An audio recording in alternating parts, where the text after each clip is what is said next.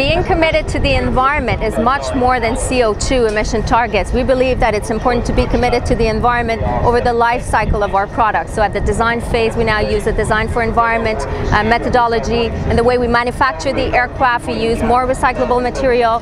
The plant that will manufacture our latest technology aircraft will be LEED certified. Same thing for operation and maintenance. And the next big issue for our industry will be end of life.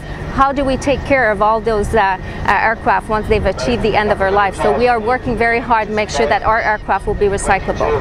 Well, the Farnborough Air Show is really important to Bombardier because it's another opportunity to showcase our products to our customers and suppliers, but it's also an opportunity to showcase our corporate social responsibility. Once again, this year, we're sponsoring the recycling bin program at the Farnborough Air Show because we believe that if we, Bombardier, and the rest of the industry want to be committed to the environment, that we must do the basics and walk the talk and at least do recycling once we're here for the air show.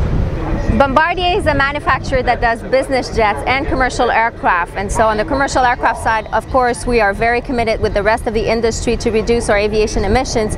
But Bombardier being a business jet manufacturer, we were actually instrumental in bringing the business aircraft industry with the rest of the industry, the commercial side, to make a commitment to reduce our emissions. So we were very proud to take that leadership role, and we were the first manufacturer also to offer a carbon offset program to our private jet customers.